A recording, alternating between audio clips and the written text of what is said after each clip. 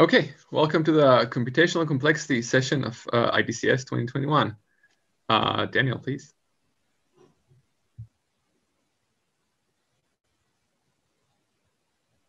Hi, you can hear me, right? Thank you all for coming. This talk is on total functions in the polynomial hierarchy. This is joint work with my advisor Christos at Columbia, Bobby Kleinberg at Cornell, and Oliver Korten at Columbia. So here's an overview of this talk at a very high level. In this talk, we're interested in function problems, not decision problems. So in particular, we're interested in FNP and not NP. So what is FNP? For example, think of the relation mapping satisfiable formulas to their satisfying assignments. But of course, not every formula participates in this relation because there are formulas without satisfying assignments. So this motivates the definition of TFNP, which are those problems in FNP that are total. So for every input, there's going to be an output. And recall from Intro to Complexity that an NP generalizes to a polynomial hierarchy of classes sigma I and pi I. In our work, we generalize TFNP to an analogous hierarchy of total function classes of TF sigma I. And we identify natural problems and subclasses in this hierarchy. So briefly, a relation Rxy is total if for every x, there's a y such that xy is in the relation. And TFNP are those relations that are in FNP and are total. So in this slide, I'm trying to explain to you why we care about TFNP subclasses. And you may have seen such subclasses before, PPP, PPA, PPAT, etc. So to show that a decision problem is hard, or to motivate that it's hard, we show that it's NP complete as evidence. So to show a total search problem is hard, maybe we would show that it's TFNP complete. And we would like this, but we strongly believe there aren't TFNP complete problems. But TFNP does have many canonical and natural problems where we know a solution is guaranteed. So this problem is total, but we don't know how to compute one in polynomial time.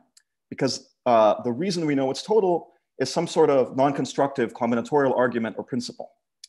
So what we can do is then define subclasses by reduction to these canonical problems. And what that ends up doing is grouping total search problems by this non-constructive combinatorial principle that's in its totality proof. So that's what all these classes are doing. And then you can establish evidence of hardness for some new total search problem by showing it's complete for one of those subclasses. That's sort of the agenda. So here's an example. Consider the following combinatorial principle. Given a mapping with fewer outputs than there are inputs, there must be a collision by the pigeonhole principle. So here's a concrete corresponding computational problem. Given a circuit from n bits to n bits, either find a pre-image of the zero string, or if there isn't any, find a collision. This is in TFNP, and we define the subclass PPP as those relations that are polytime reducible to pigeonhole. But now consider this combinatorial argument, the empty pigeonhole principle. Given a mapping with more outputs than there are inputs, there exists an empty pigeonhole, and the corresponding problem empty. Given the circuit mapping 2 to the n minus 1 inputs to 2 to the n outputs, and the way we do this is just by ignoring the zero string as an input, find a y such that there's no x that maps to y. At very first glance, this looks somewhat similar to the pigeonhole problem. You might think it's in PPP, maybe it's PPP complete. But when you think about it, you'll see this is highly unlikely. I mean, maybe P equals NP, but to verify a y, you'd have to check that every single pigeonhole doesn't map to this y. There's some sort of all quantifier at play. So this motivates the definition of TF sigma 2, which are those total search problems that are in functional sigma 2. But more specifically, they're total, and the verifying machine M is such that for x, y in the relation, for all z of polynomial length, M x, y, z accepts. And analogously, you can define a whole hierarchy of classes TF sigma I, exactly as how you'd expect. So this empty problem is in TF sigma 2. And just how we define the subclass PPP, we can define a subclass PEPP, polynomial empty pigeonhole principle, as those total relations which are polytime reducible to empty. So PEP is some subset of TF sigma 2. And you should think of PEP as those search problems where totality is guaranteed by the union bound, because the union bound is really a restatement of this empty pigeonhole principle. What does the union bound say? It says, if the total number of inputs isn't enough to cover some output space, then there must exist an element in the output space outside of the range of whatever mapping you have. So it's the same thing. And incidentally, we actually know that we prove that FNP is a subset of PEP, which we don't think is the case for TFNP. So this suggests that maybe these are different. So we identify multiple natural problems in TF sigma 2 and in fact in PEP in the paper, but I only have time to show one of them to you, so I'll show you the coolest one, I think, which is complexity. So one of the goals of complexity theory is to find a Boolean function on n variables with super polynomial circuits. And from an early proof by Shannon, which uses the union bound, interestingly, we know that almost all Boolean functions require large circuits. Of course, we don't know of a natural one. So this motivates a total search problem: find functions that require large circuits. So for this, given a bit string x of length m, we'll think of x as encoding a function on log n bits. And then we define an x oracle circuit simply as a circuit which has an x gate. This gate has log m fn and computes the function x. So the problem complexity is as follows. Given x of length n, find another function with log n inputs that is not computed by any x oracle circuit with small enough size that by Shannon's union bound proof, we know that many of these functions exist. Okay. And this problem is in PEP. Now, there's something interesting about this problem. If you recall empty pigeonhole problem, you just have to have one more output than input and look for that output. But complexity actually doubles the output space, at least. There are many unmapped to functions. So this motivates the definition of APEP, which is find an empty pigeonhole given a circuit that at least doubles its input space. And I don't have time to define it to you, but another problem in APEP is delta rigid matrix completion, which has to do with finding rigid completions of a partially filled in matrix over some finite field. So both of these are in APEP. And we show in our paper, and the proof isn't hard, that APEP is actually in functional NP poly, basically. And this matters because we don't think that this is the case for PEP, for instance. So this might be some proper subclass of PEP. And so natural open problems are whether complexity or this rigid matrix completion problem are APEP complete. Good. Now, let's go one level higher in the hierarchy. Let's think about TF sigma 3. So let's recall what this means. The verifying machine M accepts XY if for all A exists B such that the machine accepts. Okay. So a question is, are there natural problems at this level of a total hierarchy? And I'll remind you that in the decisional hierarchy, the higher you go up, the harder it is to find natural problems. But sigma 3 is actually one of the levels where, sort of one of the last levels where you have very natural problems. For instance, you have the decisional VC dimension problem is complete for sigma 3. And analogously, the shattering problem, which has to do with finding large shattered sets, is in TF sigma 3. And the shattering problem can be thought of as finding certificates for the VC dimension. So very quickly, a family of sets F shatters another set S if for every subset of S, every subset T, you can realize that subset by taking some set in F and taking the intersection with S. And the Sauer-Schella lemma, which is a fundamental result of finite set theory and classical learning theory, gives a lower bound for the size of a shattered set. So this suggests a natural search problem. Given a circuit which implicitly represents a family of finite sets and a D that satisfies the Sauer-Schella lemma, find an S that's shattered by F with at least this size. And it's easy to show that this is in TF sigma 3. You check that for all subsets, there exists a set, etc. But in fact, we prove in our paper, and this is a bit harder to show, that shattering lives in PPP, which is a subclass of the first level of the hierarchy, TFNP, with a sigma 2 oracle. So here's a summary of this quick talk in one slide. So this is what was known before here, TFNP. We generalize this to a hierarchy of total function classes, TF sigma 2 and so on.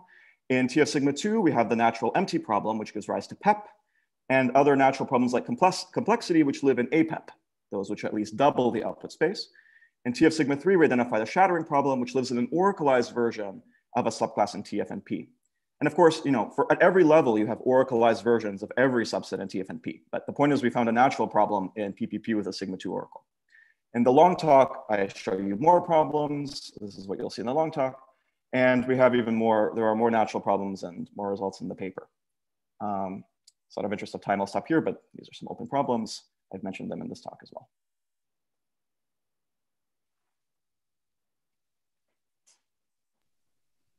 I also have a poem, which is on the next slide. I don't know what you want to do with that. Very nice. Yeah. So let's keep the poems for the poetry panel at the end of the session. And Ishay, if you can share your slide. Daniel, I think you have to unshare your slide so Ishay can share his slides. Done. Okay.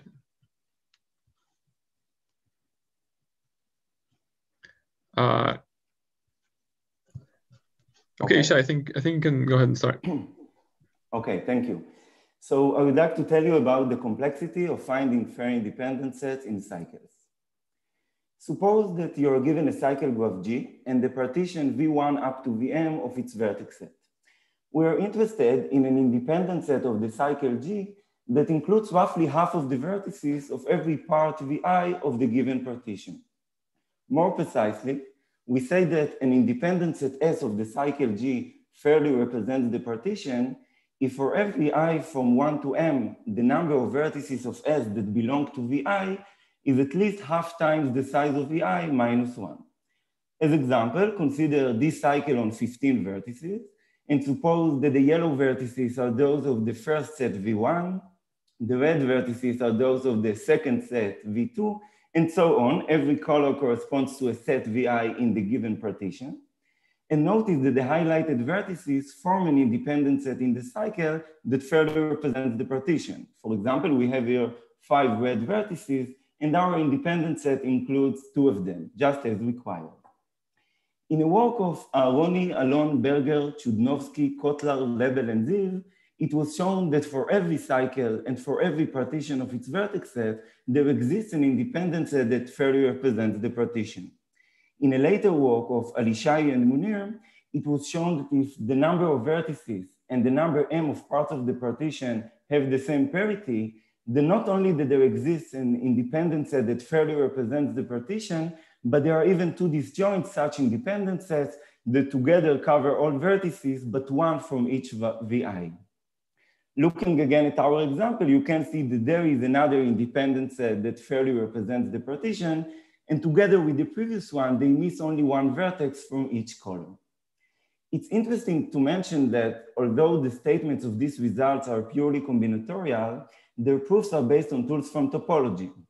The first application of topology in combinatorics was obtained in 1979 by Lovas, who proved that the chromatic number of the Knesser graph with parameters n and k is n minus 2k plus 2, where the vertex set of this graph includes all the k subsets of the set of integers from 1 to n, and 2 such sets are adjacent in the graph if they are disjoint. Lovas used the Bohr-Sukhulan theorem from algebraic topology to precisely determine the chromatic number of this graph, and this result was extended and generalized in various ways.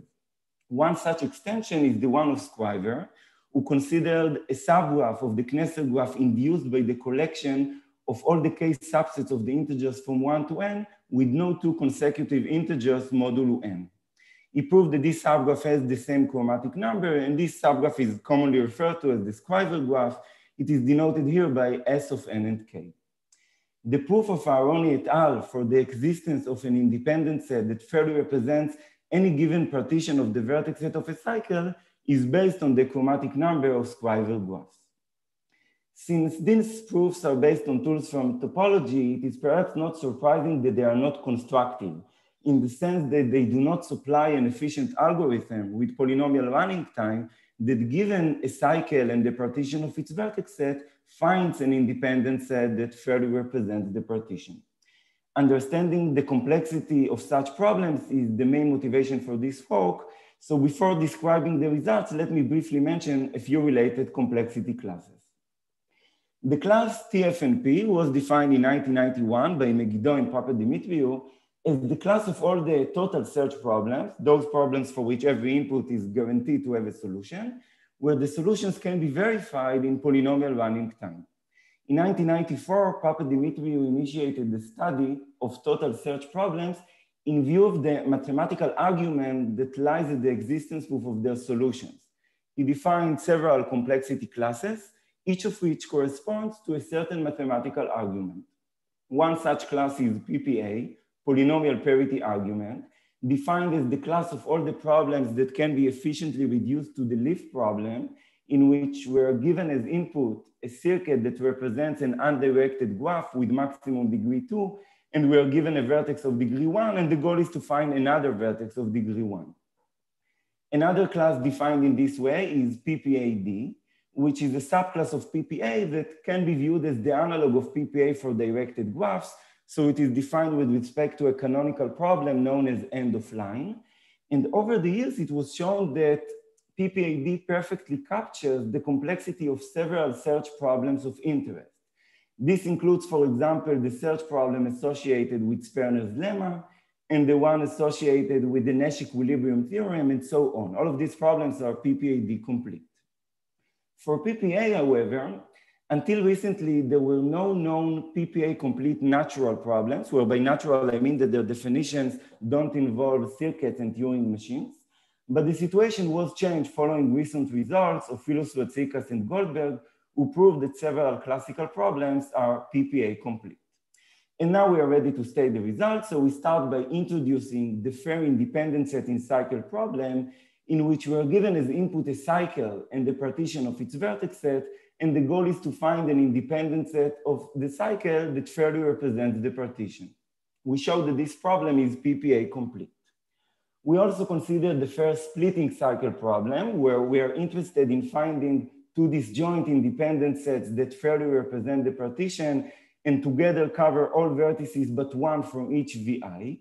In fact, we consider here an approximate version of the problem with parameter epsilon, where the two independent sets are required to cover at least half minus epsilon fraction of the vertices of every part VI. For the exact version of the problem where epsilon is 0, we show that the problem is PPA complete, but we also show that the problem is unlikely to be solvable in polynomial time, even for some positive constant epsilon, because for such an epsilon, the problem is shown to be PPAD hard. We finally consider the Scriver problem that corresponds to colorings of Scriver graphs. So here the input is a Boolean circuit that represents a coloring of the Scriver graph S of n and k using n minus 2k plus 1 colors, which is smaller by 1 than the chromatic number of this graph. So the goal is to find the monochromatic edge, and this problem is also shown to be PPA complete. I would like to end the talk with one open question. So in this work, we proved the PPA completeness of the fair independent set in cycle problem. And it would be interesting to understand the complexity of this problem restricted to instances in which the vertex set of the cycle is partitioned into sets of size bounded from above by some absolute constant. More specifically, it would be interesting to understand the complexity of the search problem associated with the combinatorial cycle plus triangles problem that was introduced by Dusu and Wang and by Erdős and was answered by Fleischner and Stibitz.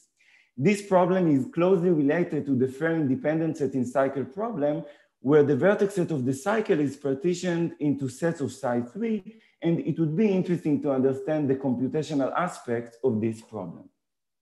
Thank you for your attention.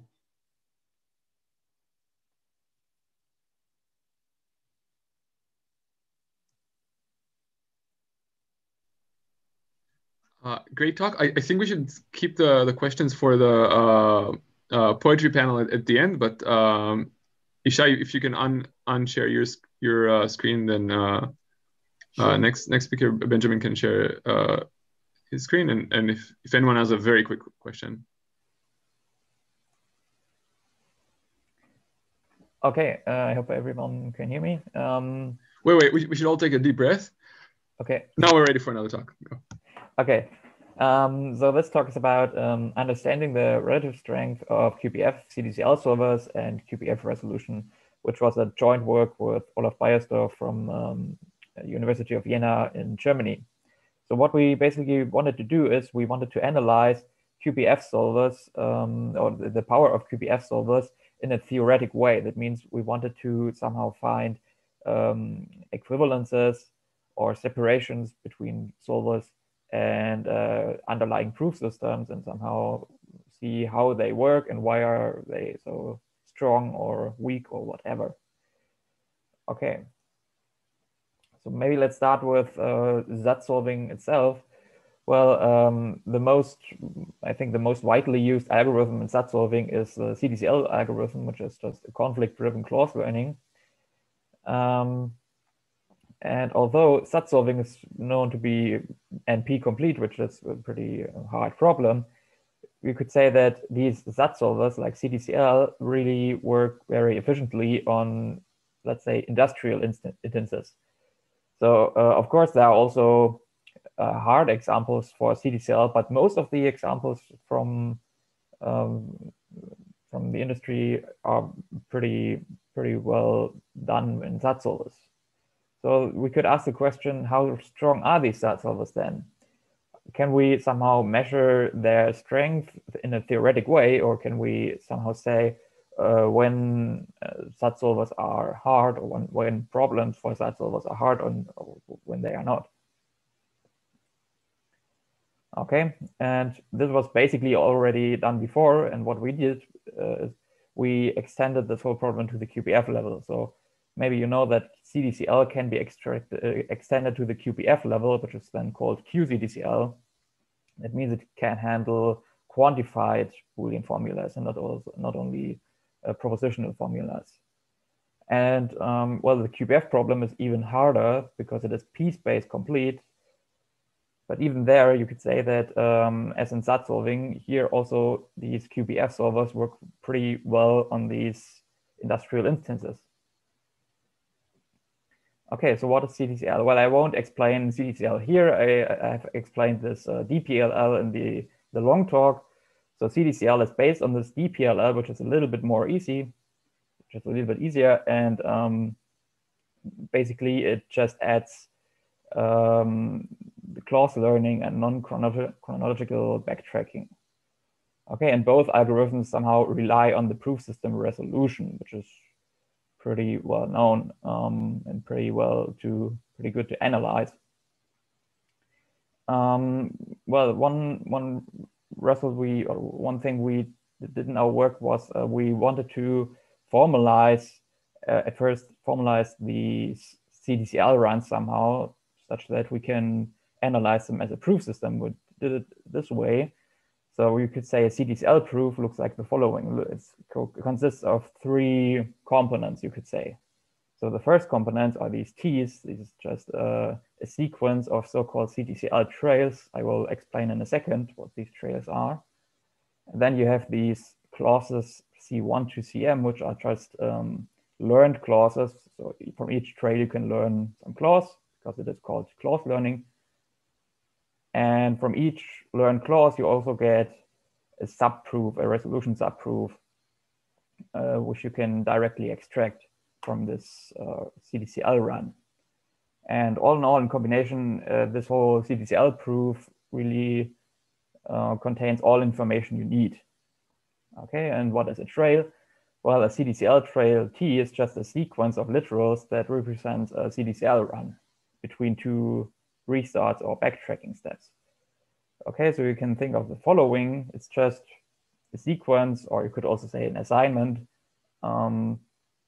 where we have these P literals and these D literals.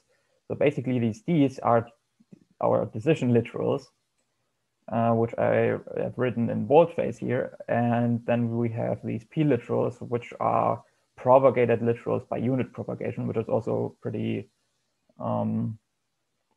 important thing in this algorithm. Okay, so what do we know about CDCL and DPLL?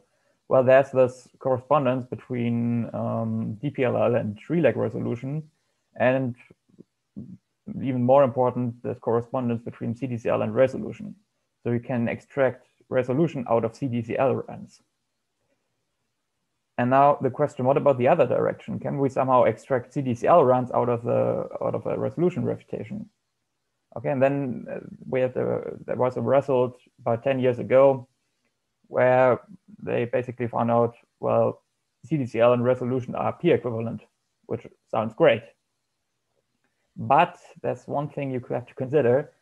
The CDCL model in this result here contains some non-deterministic elements. That means some things like decision making really depends on the refutation. So somehow, when you look in the algorithm, the code, you have some line like choose some non-assigned literal and set it to 0 or 1. Okay, so you have a kind of a freedom here. And basically here you have kind of a non-determinism, which you haven't in the real practice. So in practice, CDCL uses for fully deterministic procedures for decision making, like for example, decision making or clause learning.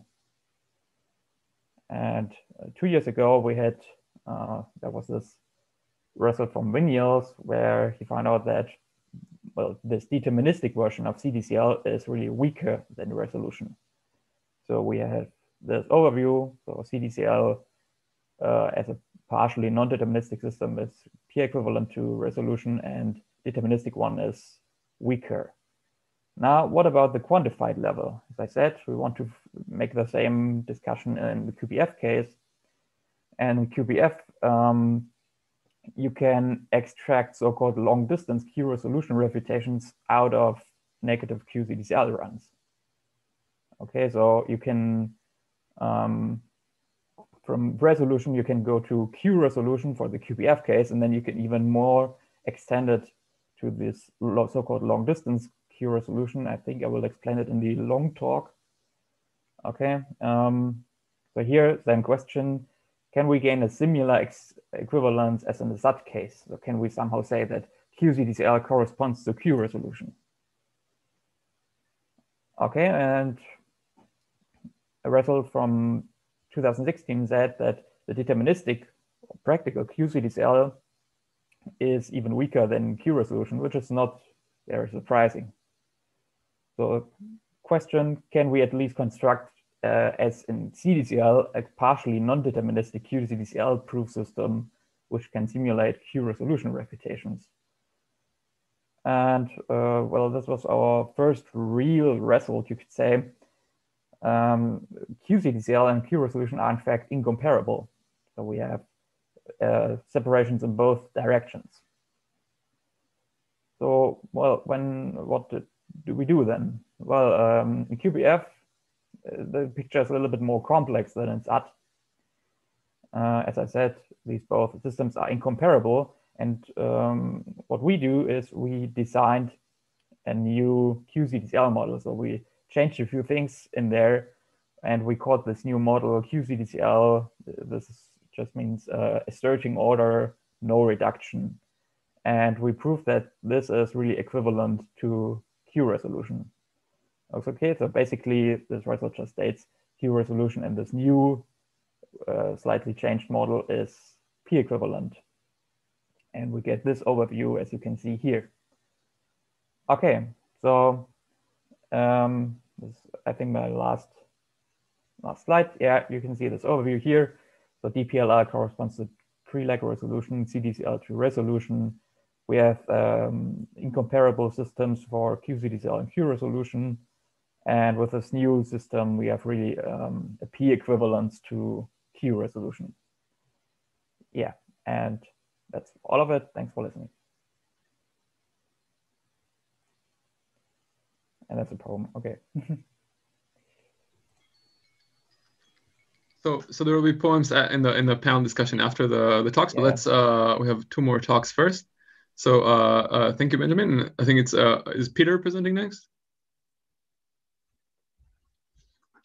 So whenever you're ready to share your slides. Excellent. Maybe if you have like a full screen mode, that might be better. Great.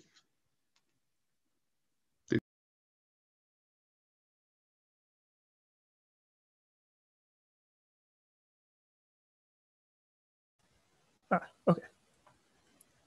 I'm Peter. This is joint work with Pavan and Vinod. We have a concept of completeness for multi-pseudodeterminism.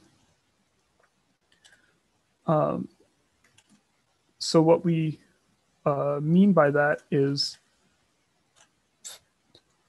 so there's some natural problems that if we could get a pseudodeterministic algorithm for these problems, then we could get pseudodeterministic algorithms for lots of problems. So pseudodeterminism, we're talking about function problems again here. A pseudodeterministic algorithm for a function problem consistently outputs the same solution. So here's a little example. This one on the right is pseudodeterministic because it outputs A on most random paths. All right, so there's been a lot of recent work on pseudodeterminism, and we know pseudodeterministic algorithms for like finding generators of cyclic groups, non-residues, polynomial non-roots, bipartite perfect matchings that recently got improved to arbitrary perfect matchings, and prime generation. And it's also been considered in the context of like interactive proofs and streaming algorithms. We're going to be talking about approximation algorithms, where you have some number that you want to compute, and the acceptable solutions are within plus or minus epsilon of that number. And it's pretty easy to get an approximation algorithm narrowed down to one of two different values by rounding to large enough intervals. So this motivated Goldreich to define multi-pseudodeterminism, where instead of a single canonical solution, you have a canonical set of some bounded size. And you have an algorithm that lands in that set with this pretty good probability. And this specific probability is actually pretty important, because if you have this probability of landing in the set, you can amplify it by running a lot and taking the most common value. If you drop below this value, that no longer works, and we don't know how to do amplification. So our completeness result is centered around this problem of estimating the collision probability of a circuit. What's the chance that you get the same thing twice in a row? So it's an approximation algorithm, so we can get it to be 2 pseudodeterministic. And that seems to be a hard barrier going from 2 to 1, because if you could make a pseudodeterministic algorithm, then any approximation algorithm, you can make it pseudodeterministic.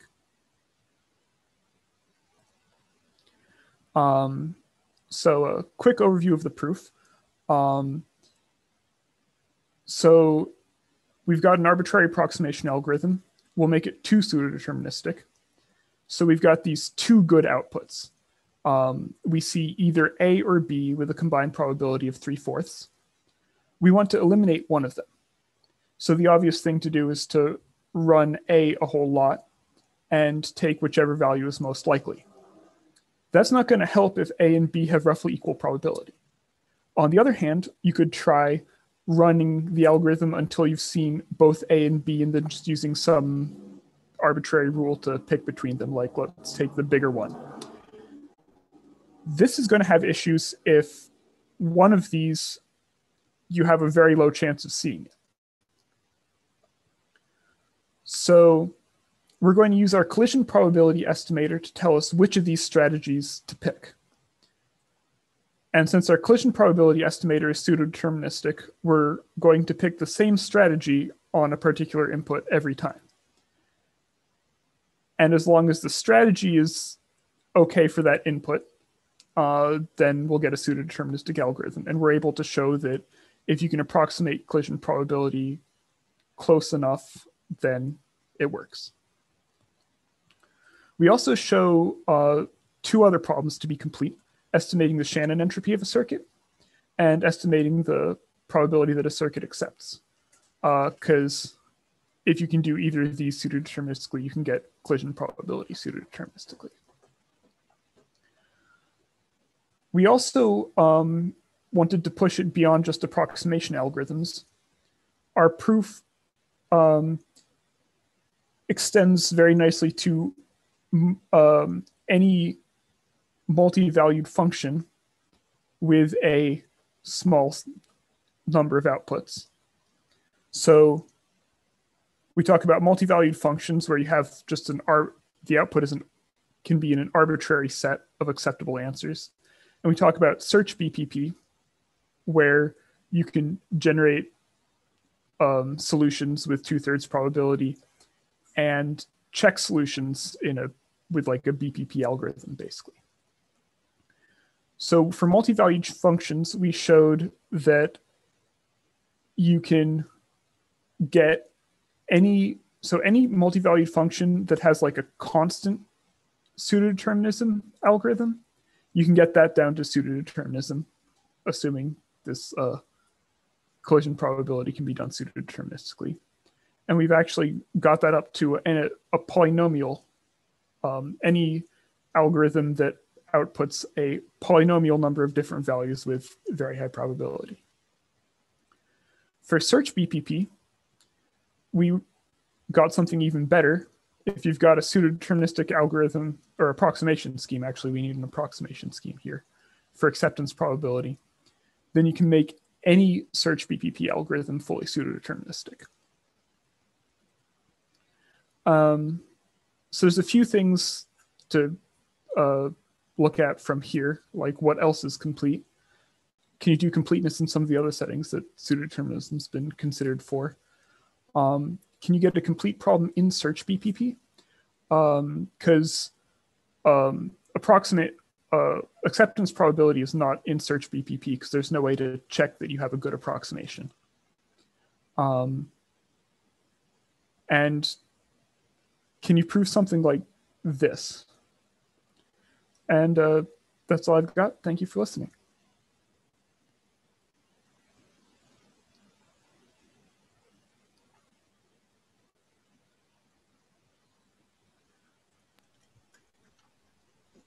Very nice. Yeah, Peter, if you can unshare your screen, and Alex can share his. And one more talk, hang in there. We're doing great. And great talk so far. Can you hear me? We can hear you, but your screen disappeared. Yeah, but yeah, okay. Now everything should be set up. Now we have everything. Wow. Okay. Can I start? Okay. So yeah, I'll present this joint work with Dorit and Aharonov, where we show two combinatorial MA complete problems. So as you see in the title, the main subject of our result is about MA, and it is the randomized version of NP. And to be more precise, we say that a problem is in MA if there is a polynomial time randomized algorithm that is given an instance to the problem and a proof, and should decide to accept or reject. And you want that for positive instances, there exists a proof that makes this randomized algorithm accept with probability 1. But for no instances, no matter which proof is given to this randomized algorithm, it should reject with high probability. We expect MA actually to be de-randomized, so we expect MA to be equal to NP, and this is supported by a lot of widely believed assumptions, but it's still a big open problem in classical complexity theory. One possible approach to attack this problem is, for instance, to pick an MA complete problem and show that it is an NP. But a big problem with this approach is that even if MA was defined in the 80s, for a long time we didn't know any MA complete problem. But then in 2008, Bravo and Terhall, they showed that the stochastic local Hamiltonian problem is MA complete. Later on, we have seen other MA complete problems, but all of them, they are defined using concepts of quantum computing. So the main conceptual question of our result is trying to understand if there is a fundamental reason for all MA complete problems to be related with quantum, or if it's just an accident and we have other natural combinatorial MA complete problems. So in our result, so we define two problems. So the first one is an extension of standard constraint succession problems, but to another setting that we call a set constraint succession problems, or set CSPs. The second problem that we call ACAC, it is related to finding clean connected components of implicitly given graphs. And I'll describe both problems with more details later. And just to finish stating our results, what we show is that first, this problem called set CSP is MA hard. We show a reduction from set CSP to ACAC. And finally, we show that ACAC is in MA. So putting all of this together, we have that both ACAC and set CSP are MA complete. So now I'll describe a bit more in details what these problems are and give some idea of, or at least intuition of the proof. So let's talk first about ACAC. And here the inputs are, is a graph, but the graph is not given explicitly. So we're given a circuit that on input on a vertex. And here we assume that the vertices are just n-bit strings. And if this, on this circuit on input, given an input as a vertex, outputs the polynomial many neighbors of V. And on top of that, we have an extra circuit, another circuit, M, that that marks some of these vertices. So on input V, this M outputs 0 if it's not marked, or 1 if it's marked. And the problem that you want to solve is deciding if there exists a connector component in this implicitly given graph where all these vertices in this connector component are not marked. Or on the other hand, every set of vertices are far from being a clean connector component.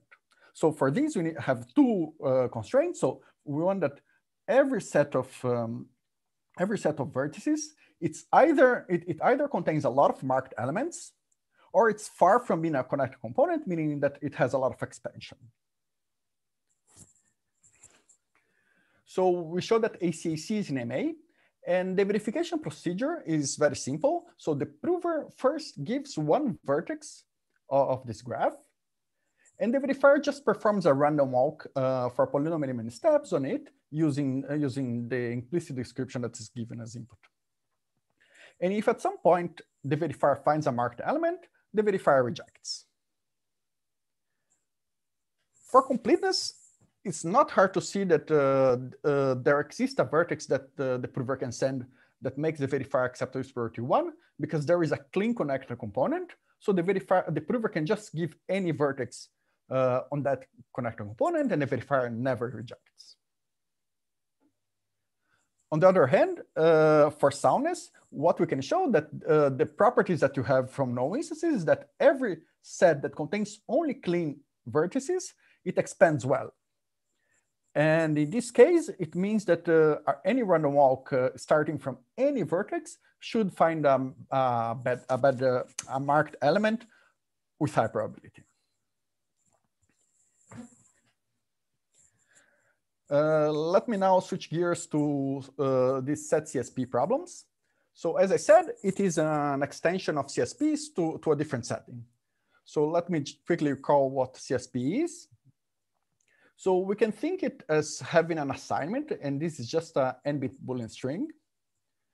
And we want this assignment to satisfy some constraints. And a constraint here, we can think just of a set of substrings on some bits of this assignment. And we want that the corresponding substring on these bits to be in this set of allowed substrings, right? This is a different way of seeing set CSPs. Seeing CSPs. And for set CSPs, we just extend this notion of assignment to be now a set of strings. So we have that you want to find a set of strings that satisfy some what we call set constraints.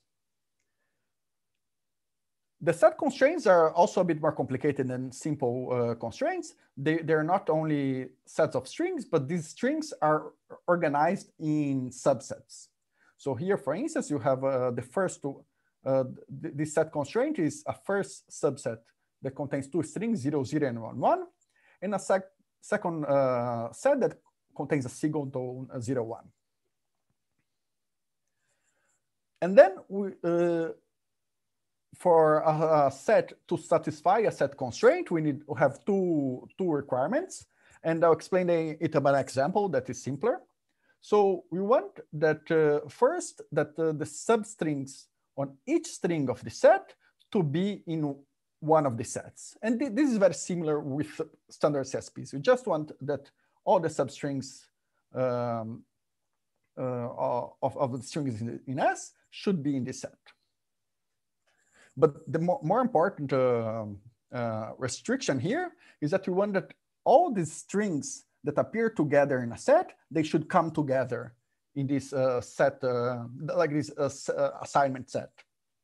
So for instance, here, we have that 1, 1, 0, and 0, 0, 0 should be all together in this set constraint, because 0, 0, and 1, 1, they appear in this set constraint.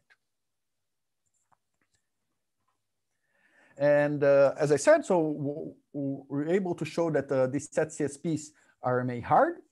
And the idea is that we can, the intuition of the proof is that we use this set S to contain all the snapshots of MA computation. And we use the constraints to put all possible, or like to ensure that all possible random strings are chosen at the beginning, and all steps of the computation are added to the set.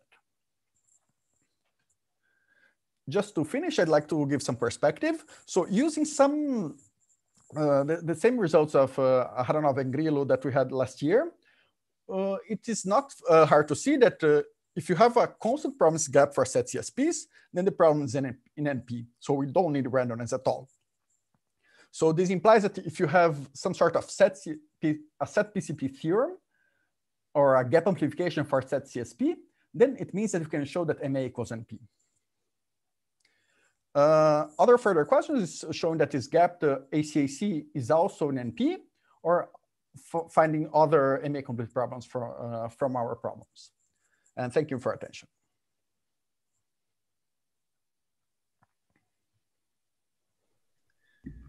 I see there is one raised hand. Maybe we can let Or ask the question. Yeah, so Alex, you mentioned that set CSP with constant gap is an NP. Yeah. And then 1 over poly is MA complete. So what do you think happens in between, like 1 over poly log? Okay, what I think is that everything should be in NP, right? I believe in the de-randomization conjecture. But maybe I mean, like, do you think that showing that everything just comes up to a threshold of 1 value is as hard as de-randomizing? So our technique, it finds a barrier. I think it's 1 over log. Okay, we don't prove this, but I think that you can push it a little further, but not too big. Mm-hmm. But these are just our techniques. But yeah, I don't have other intuition about the other sets of parameters. Okay, yeah, thanks. I think it would be cool if there was just 1 value of epsilon that if you decide that one, you de-randomized. Okay, thanks. So thank you for the speakers again. We're now in the panel discussion part of the session. If anyone has any questions, feel free to raise your hand, send in a Q&A or chat or any of those. I also asked the speakers, while you're thinking of questions, I asked the speakers to prepare poems about their papers. So I'll let while you're thinking about questions, I'll let the speakers present the poems in the order. So starting from Daniel again, Daniel will present his poem. And if anyone has questions about any of the papers, feel free to interrupt. Sure. So actually, Bobby wrote this, so credit to him. The time has come, our authors said, to talk of many things, of pigeonholes and shattered sets, rigidity and kings, and why some words are far from codes and gates are input strings.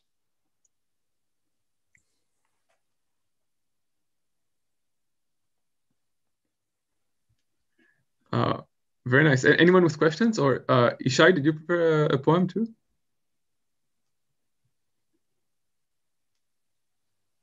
Is Ishay still on the call?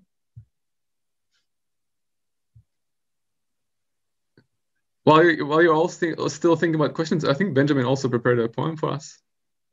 Yeah, 1 second.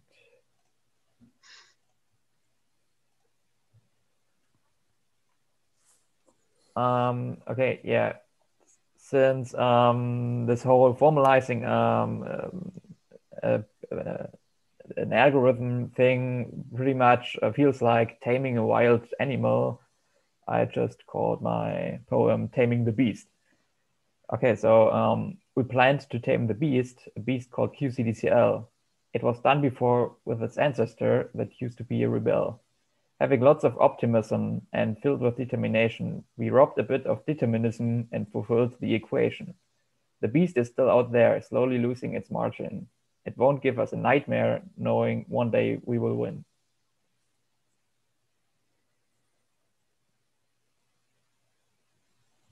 Yeah.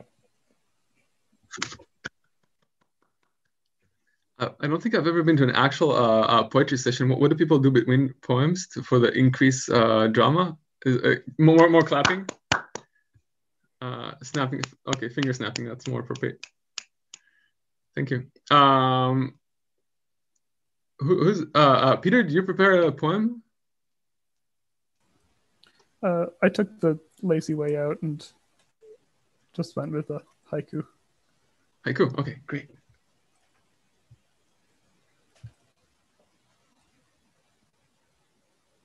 It's basically just the title of the paper minus a few words. I mean, when pseudo-deterministic is 7 syllables, you don't really have too much to work with here.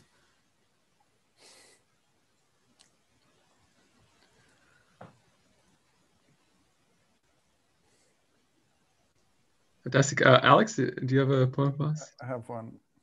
Great.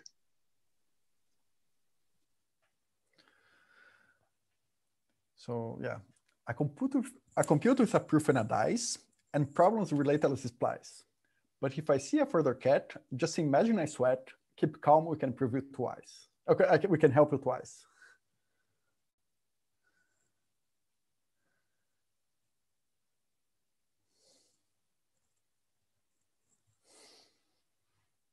Excellent. I see a raised hand. Can we unmute the person raised the hand? I missed it. Yep. Yep. Hi. Could you guys hear me? Yeah, we can hear you. Yep. Thanks. I just had a quick query in the scalability perspective with respect to all the panelists. So I would like to ask, how do the algorithms scale in the real empirical hardware settings with respect to the applications in the cloud?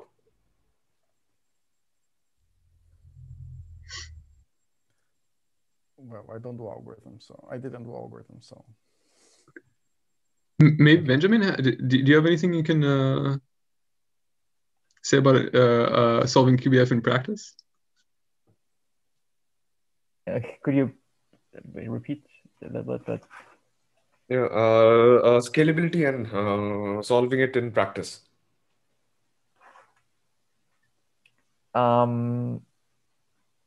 Yeah, okay. So basically, in practice, we really need a deterministic model or more. So if we want to analyze the, practice models, we really need more deterministic models. And this one we had here are more, they have too much non-deterministic elements in there.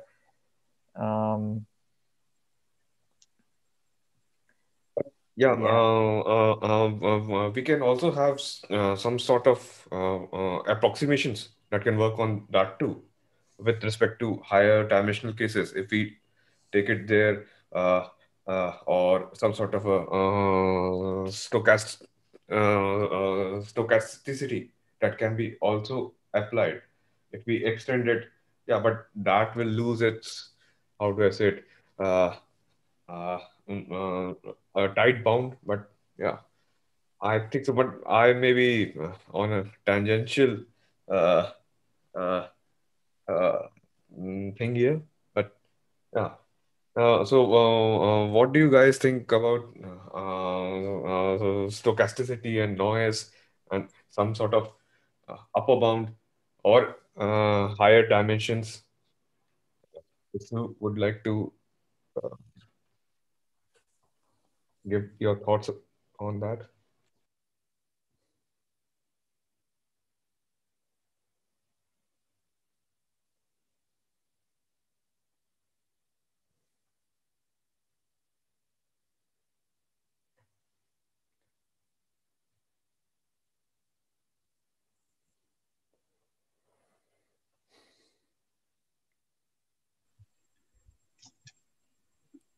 If no one has any good insights on this question, another question that was suggested specifically in the context of the third paper on QBF, but what are good theoretical models for SAT/QBF solving? If Benjamin or anyone has insights of that.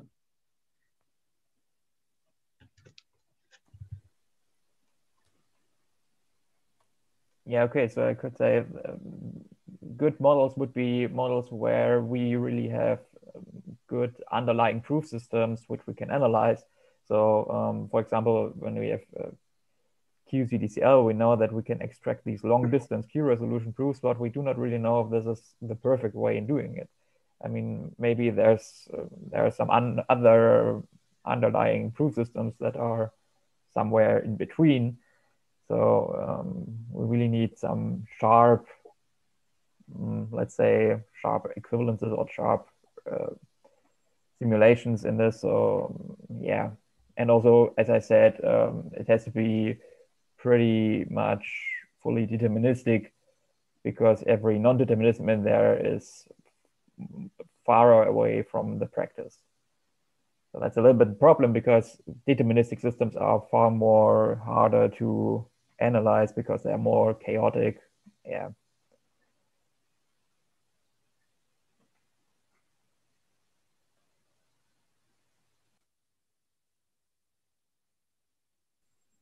Thank you, Benjamin. There's a question, I'm guessing, for Alex. It's an anonymous question in the Q&A. Are the definitions of MA with accepting probability 1 and accepting probability greater than 2/3 for yes instances equivalent? Yeah, you can assume it's one without loss of generality. So yeah, it's an old result. I cannot cite it now who proved it, but yeah, it's known.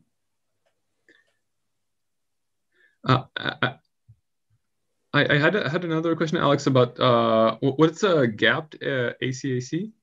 Oh, yeah, I didn't get into these details, but we showed that ACAC is MA complete for, like, we had some parameters epsilon, and then if epsilon is inverse polynomial, then this problem is MA hard, MA complete.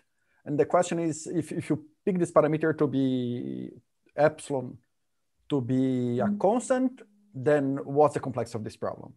And this is just like the approximation of this ACAC, how far it is from being a clean connected component. Nice.